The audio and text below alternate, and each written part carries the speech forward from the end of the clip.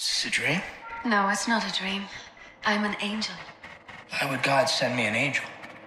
Because God knows that everyone needs a little coaching now and then. I'm loving angels. I saw an angel. Oh, angels sing from yeah. You sent me an angel. A smile on her face. Be in it to get that little pumpy angel. You've been touched by an angel, girl. Hi, and welcome to the Super Angel Podcast, the go-to podcast for angels backing the next generation of European unicorn founders. If you love our show, do drop us a review, share it with your friends, and join our community at eu.vc. Today, we're happy to welcome you to Bjarke, a founder turned VC turned angel. Bjarke co-founded an algorithmic trading company before startups were even cool. Then worked at Creandum, where he invested in Pleo, Bolt, and Trade Republic. For the past 3 years, he's been an active angel investor with a portfolio of 30 companies in fintech and SaaS across Europe. If you're an angel listening in and wanting to get closer to the European angel scene, do not hesitate to reach out to us. We'd love to connect and see how we can play together. And now, some words from our beloved sponsor. Vaban from Carta is the easiest way to launch and run your syndicate. Vaban's end-to-end platform automates your back office so you can focus on what matters, supporting the next generation of entrepreneurs and building your network.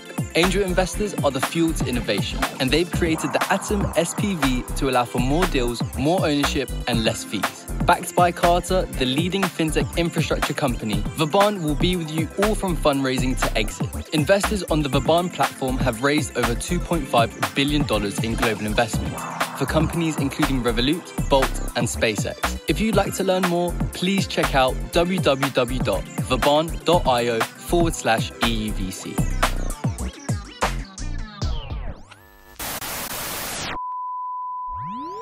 Bjarke, welcome so much to the Super Angel Podcast. It's great to have a fellow Dane with us here today. Thank you very much for having me. Really exciting. Thanks for joining the pod, Bjarke. Really excited to hear your perspectives, having been a founder, then VC, and now an angel investor. But let's get started, actually. Do you want to share your story with the listeners and maybe what got you into angel investing in the first place? I started my career, somewhat conservatively in 2006 at McKinsey, worked as a management consultant for a bit, then worked at Goldman Sachs on the trading floor.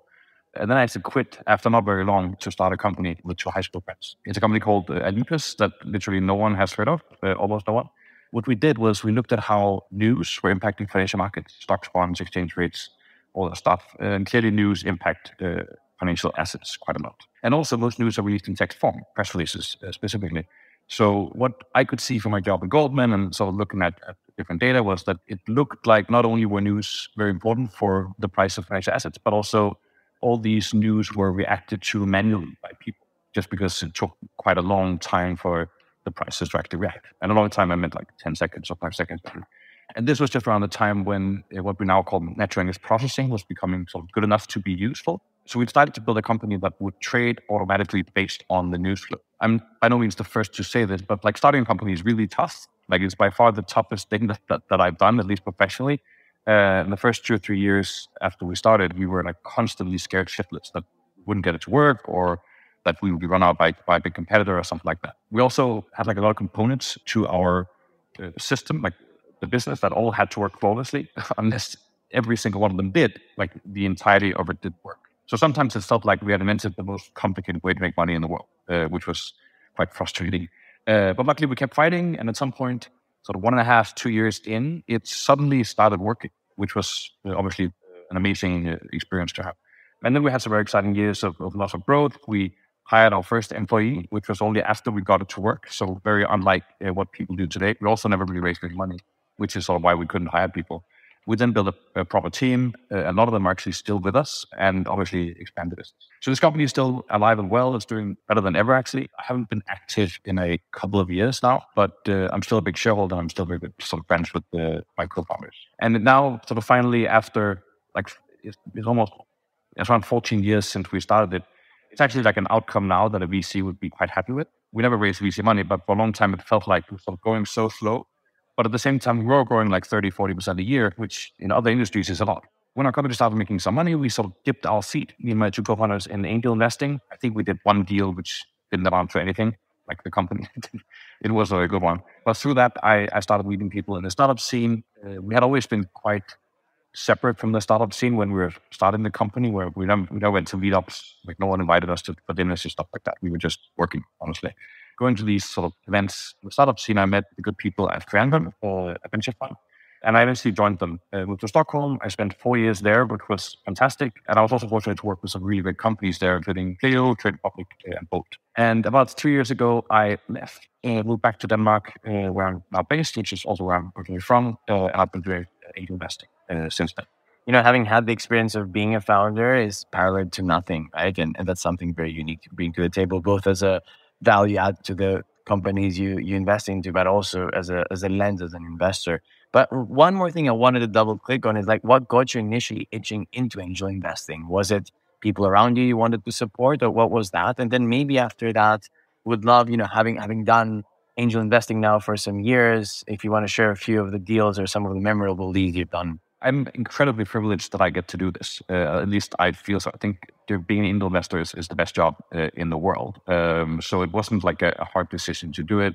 And at the same time, in a lot of ways, it was like a natural continuation of working as a VC. That when I decided to leave, that, okay, let me sort of do the same type of job, roughly, without investors, of course, but still sort of spending time with founders, helping them out, and hopefully investing in the best ones. And then I think a benefit of being an angel versus a VC is that you can approach it in a more collaborative and less competitive way versus other investors. Because you're such a small ticket on the cap table, you almost never compete with others. I mean, you still sometimes, a lot of times, need to fight to get into the best deals, but you can be extremely collaborative and sort of share everything with a bunch of people, and then they share stuff back to you. And I really enjoyed that aspect of the job. Actually, my most memorable deal was when I was still with Creandum. Exactly the last deal that I did while I was there. And so as it was closing, I had sort of decided to quit. So I gave it to Johan, one of my colleagues, who has supported the team amazingly over this fantastic journey. But it started quite randomly that I had sort of an ad hoc chat with a German pre-seed fund who mentioned this company. And I wasn't really covering Germany, so it wasn't obvious that I should be the one to pick it up. But at the same time, I'd spent a lot of time in financial markets technology. So it felt like, this is a deal that I should be able to assess quite well. So I reached out, spoke to Christian, the CEO, and the team, and they were super impressive. But it was a really weird deal at the time.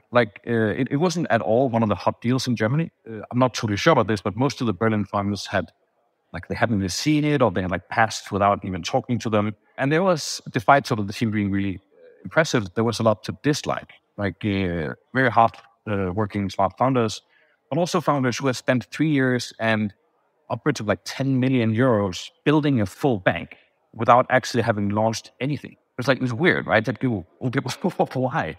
But then sort of it was lucky that because it wasn't a hot deal, there wasn't that much time pressure as what we see nowadays in a lot of deals. So we spent a lot of time with the team. We spent a lot of time looking at the infrastructure, and I can attest that launching a broker in Europe from an infrastructure perspective is super fucking hard. There are so many partnerships you need to have, and they don't want to partner with you unless you're $1 billion bank, and it's really tough.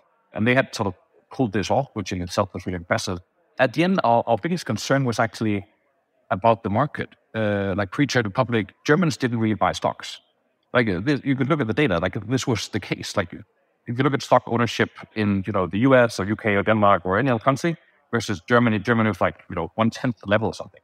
So we were pretty concerned actually that even though the team is great, they launched this great product, and also no one can copy it because the infrastructure is so hard, that they were just going to launch in a totally dead market, that no one will actually use it. Luckily, that turned out to be wrong, and then the team has executed phenomenally well, and the company has since raised €1 billion from some of the best funds in the world. And I must say, COVID, I'm sure, has accelerated the education of people into the stock market as well, right? So sometimes it takes some tailwinds beyond. But yeah, what a story. And I can attest to the less shininess of the team. You're right. A lot of VCs, I think, were passing or not even taking that call. So kudos to you for seeing that. And then I guess looking back, as now having been angel investing for a bit, what would you say angel investing kind of gives you both personally and professionally, right? I mean, why do you do it? It's the best job in the world.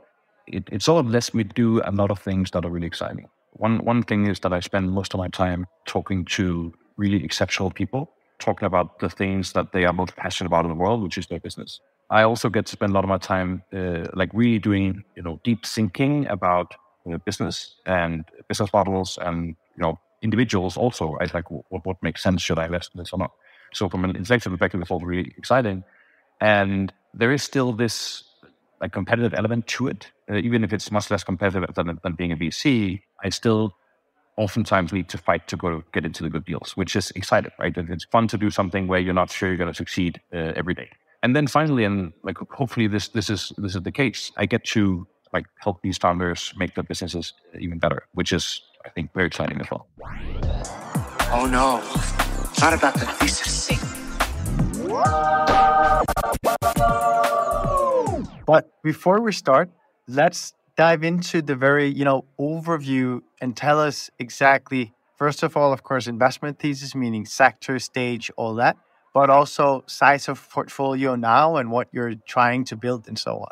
Absolutely. In a lot of ways, I try to run my individual portfolio in a way that's similar to how a VC would do it in terms of cadence and focus.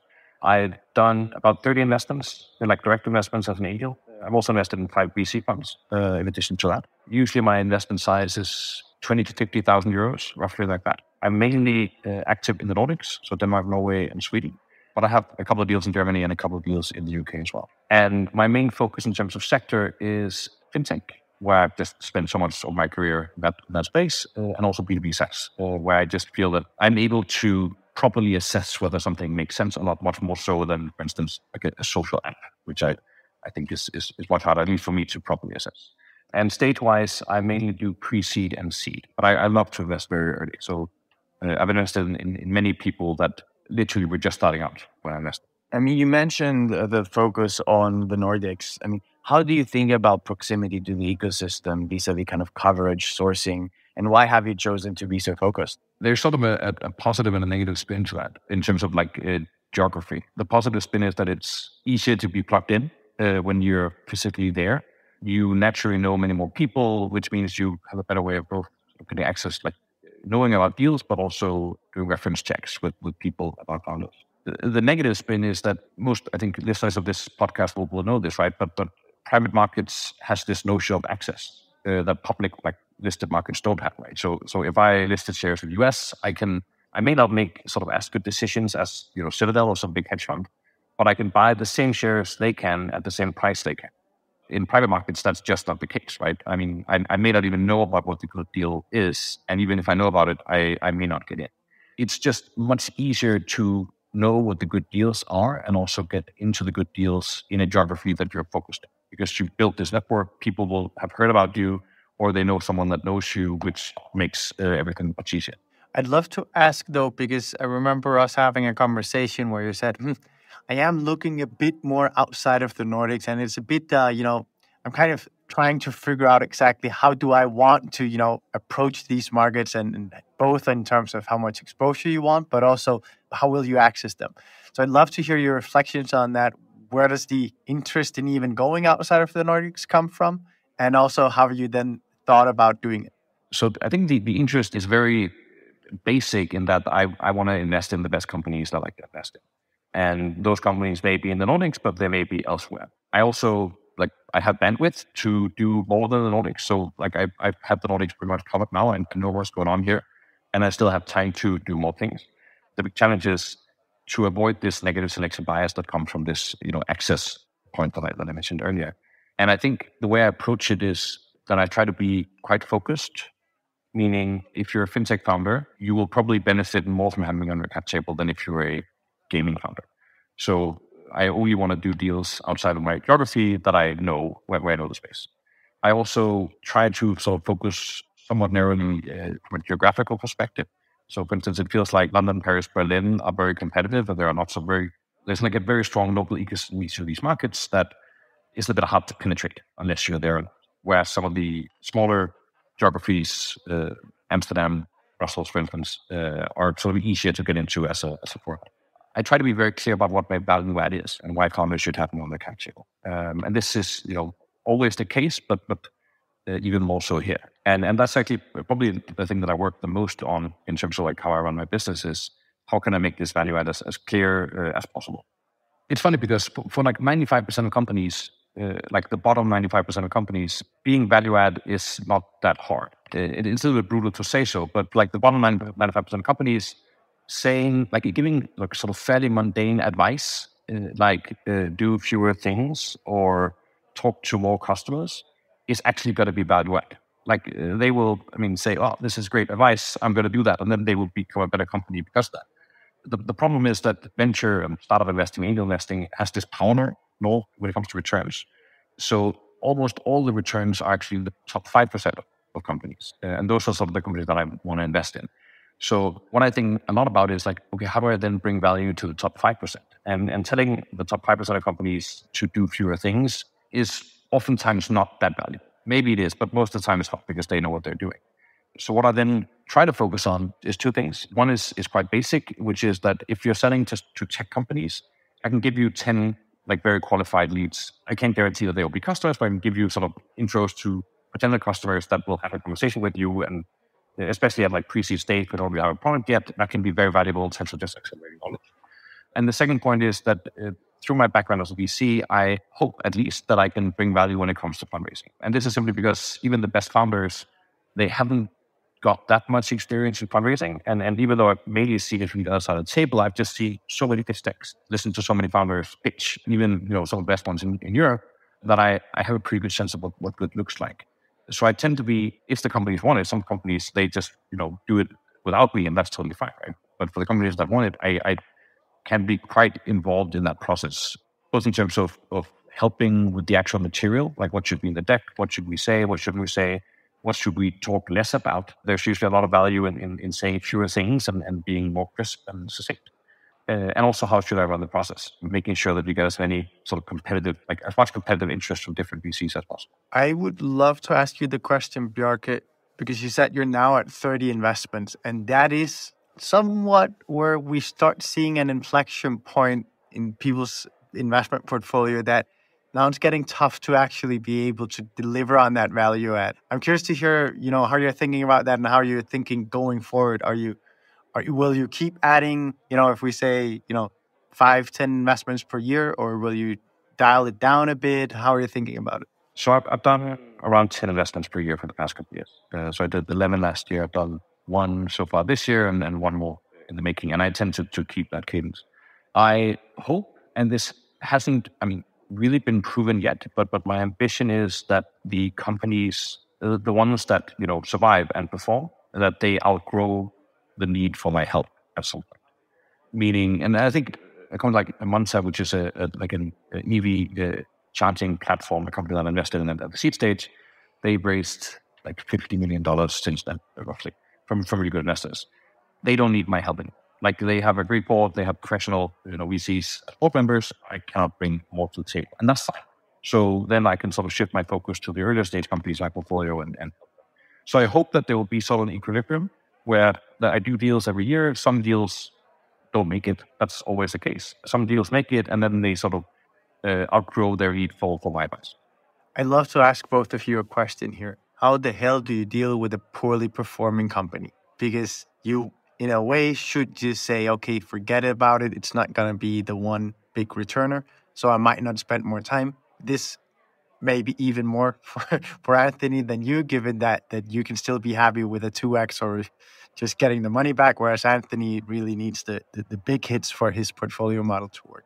So I'd love to hear both of you. How do you deal with that situation, both, and how do you make sure that because we've spoken about this many times on this podcast, the importance of brand/reputation amongst founders. So of course, it's also very much a stakeholder relationship, and sometimes you can't do more. But how do you make sure that when you get to that point, you don't end up in a situation where someone feels that you weren't there for them?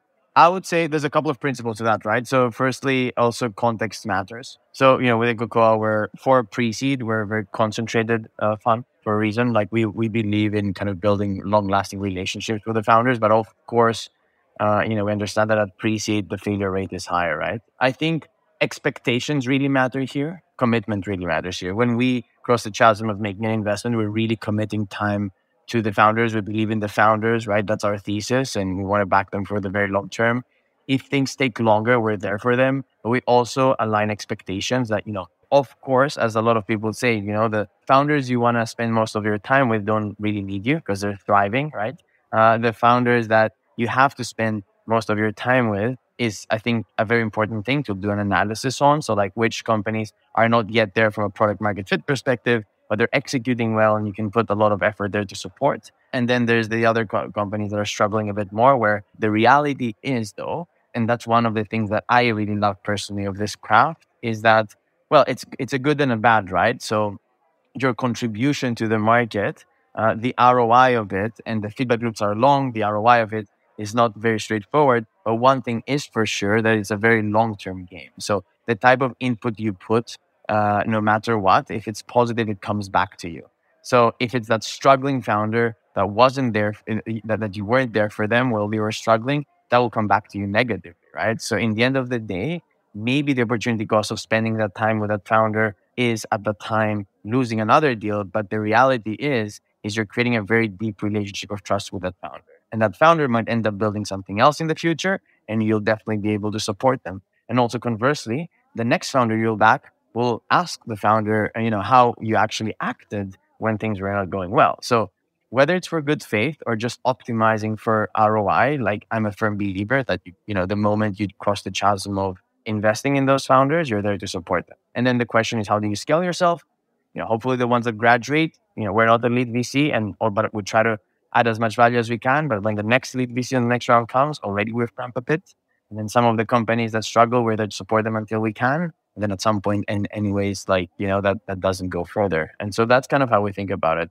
My thoughts are very aligned with what Anthony says. I think the key thing that Anthony said here was expectations management, which I think is crucial here. As an angel, to be fair, it is much easier. Like, people don't expect nearly as much from you when you're an angel and you have like 0.05% of the equity as they do with a fund. Looking at sort of other angels that I've invested in, a lot of angels actually don't do anything. And sometimes you have these angels that you want to have on your cap table. And I'm invested in companies where it's a developer tool, and there are these sort of unicorn developer tool founders in San Francisco that look great on the cap table, on the deck. And so we convince them to invest, but they don't spend 1 second with the company, like literally not 1 second. Sometimes the company, like, they haven't even spoken to them. In sort of the angel cohort in a company, I'm usually, like, I think I'm always in the better half, and I'm usually sort of close to the top in terms of being value add. At least that's what people tell me. Maybe they're telling the truth, but that's what they tell me. So sort of the baseline is much lower. What I find I can do with these companies that are struggling is much more on emotional support, like being more like a buddy. Let's have a beer and talk about, why things suck. And then we do that. And then that's usually sort of it. So I haven't seen it as being a massive challenge yet. It probably will be at some point. But I think, or I hope that sort of this sort of managing expectations, what is it that I bring to the table? I'm not going to help you run your business on a day-to-day basis, because you should do that, right? It's much better that you do it than I do it. And so they don't expect me to do that also, like, goes up. The other day, I chatted to a founder in the London ecosystem, and Anthony, this is to you, because I realized after that, in the end of that 20-minute chat, that he was actually not in your portfolio, but he was getting a lot of advice from you, and he was like, Anthony is one of my go-to guys when it comes to asking questions and getting guidance. So I really think that to any in our audience listening in, that being in the helping hand and the guy at the end of WhatsApp to people, even though you haven't invested, really does come back. And it isn't just Anthony and Bjarke and the other super angels that we have on this podcast that say it. It really is the truth. So I think, if you're an angel listening in and you aren't practicing that, I think it's worthwhile considering if you should. But Bjarke, you said something before that I would love to ask you about, and that is that you're an LP in 5 funds. And of course, and we've talked about that as well, that we do LP syndicates in the belief that we believe that the angels can definitely leverage those relationships more. And Anthony, of course, is a VC built around angels very much. So we're very keen to hear, why have you chosen to do 5 LP investments and how do you use them? So I've mainly invested in new managers where I find the people to be very impressive and the strategy to be credible. I think investing people that are better than you is a good sort of mental model, whether it's founders or VCs, it doesn't really matter. I also have invested in a couple of more established ones that I've been lucky to have been invited to. Usually it's very hard to get into those unless you're like a big pension fund. I do it for a couple of reasons. One is that I generally believe that I will get really good returns from these investments. Like I seriously think so. I also do it because it's a great way to build a close relationship with those people that, again, are impressive. And I sort of, I think I can learn from them. And knowing sort of the types of deals that they do will help me make better deals myself when it comes to the direct investment side.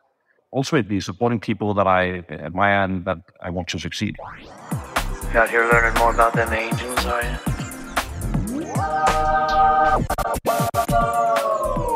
The first lesson that I've made is that if you feel you could add a lot of value, you probably should invest in the company. And this is somewhat counter to what a lot of angels, like the mental load that a lot of angels have, right? That they do it because they want to be active. They want to, help out and give back and all that stuff. Also, like on an operational level, my experience is that if you feel that will be valuable to the company, it's probably not a company you should invest in. And sometimes I also come across companies where I think it's a great idea or even maybe a great product, but there are a lot of things that I would do differently. Like I would have different go-to-market, I would be more focused or type of different niche or think differently about hiring and stuff like that. I feel a lot of angels are attracted to those deals. Like I can help out. Usually the outcomes are just not very good from those types of deals. And the key learning, if you sort of take a step further, that is that when you're an angel or I think even as a VC, you're never in the driver's seat. Like the founders run the company, and the most important thing is find founders that can pull it off.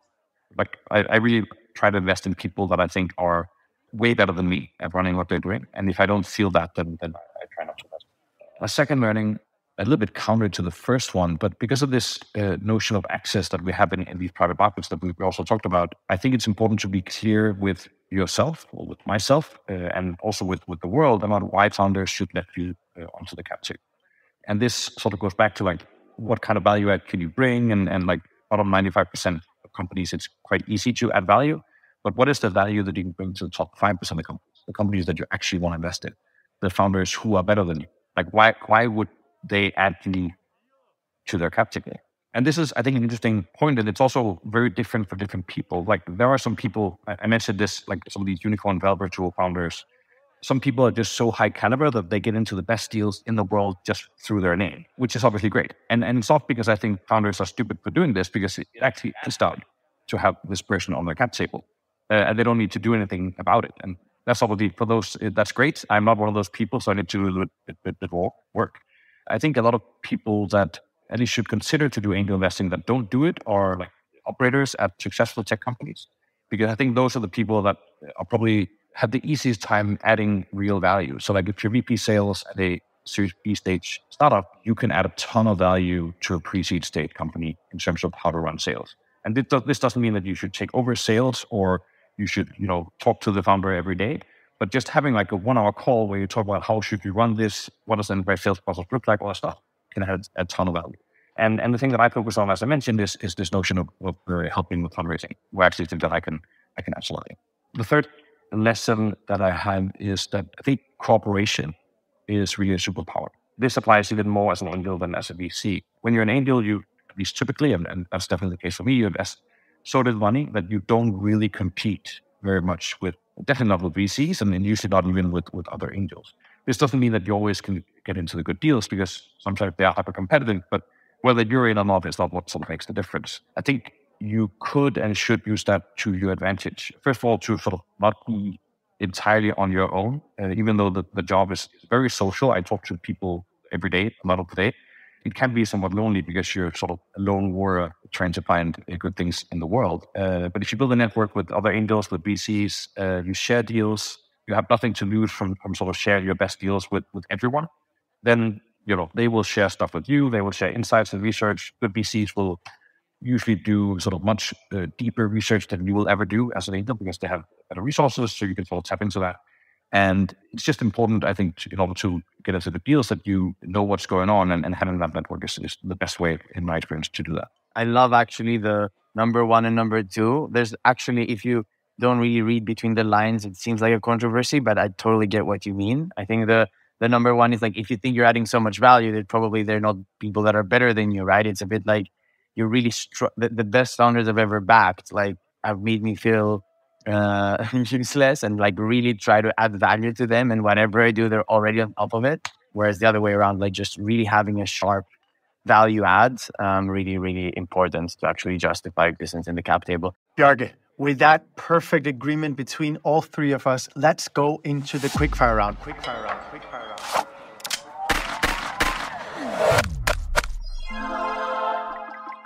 First question is, so what is the most counterintuitive thing you've learned since you started angel investing? This also applies to venture capital, but the most counterintuitive thing I've learned is how much of a sales job it actually is.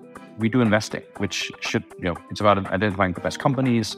Before I started doing this, I thought that it would be a lot about thinking and, finding, the needle in the haystack. Like, this is a good company and no one else knows this, being smart.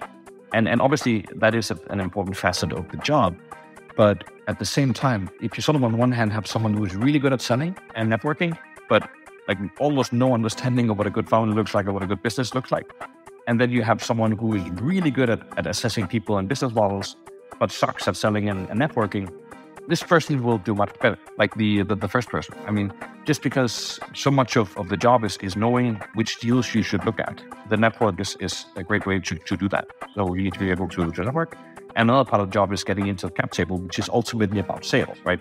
Any good salesperson will tell you that you don't want to sell crap, right? You want to sell good stuff. So you want to sell your actual value add, which does bring value to the company, but you are still selling. And I think that it's weird that it's like that, but it definitely is. Second one, what would be your top tip to angels wanting to do more international investments?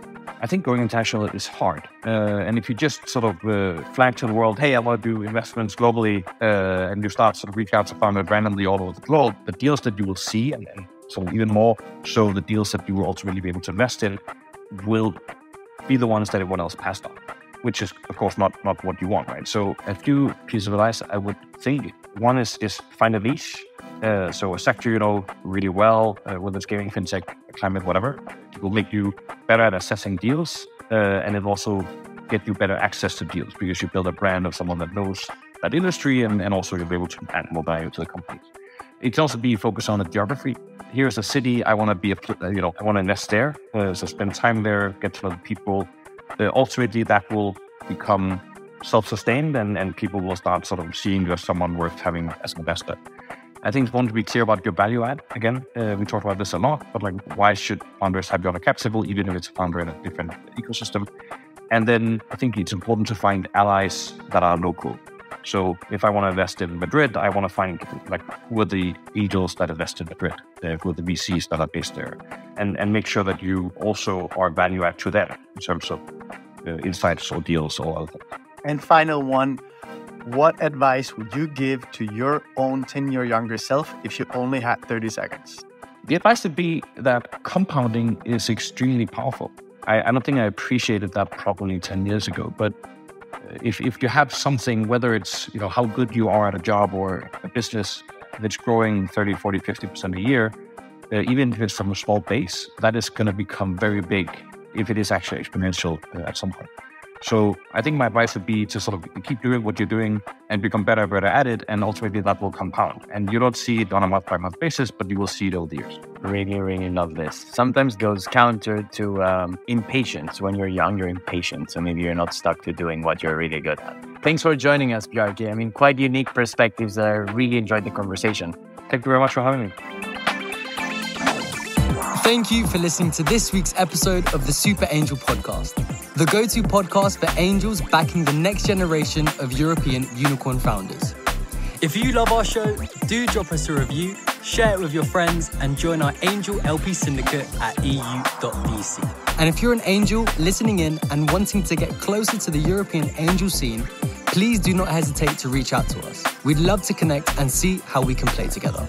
And now, some words from our beloved sponsor. Vaban from Carter is the easiest way to launch and run your syndicate. Vaban's end-to-end platform automates your back office so you can focus on what matters, supporting the next generation of entrepreneurs and building your network.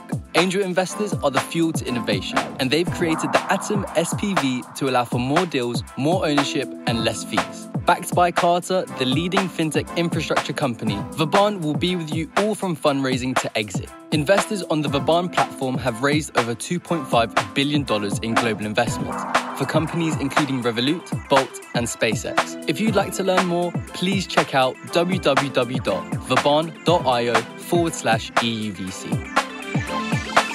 Been touched by an angel, girl.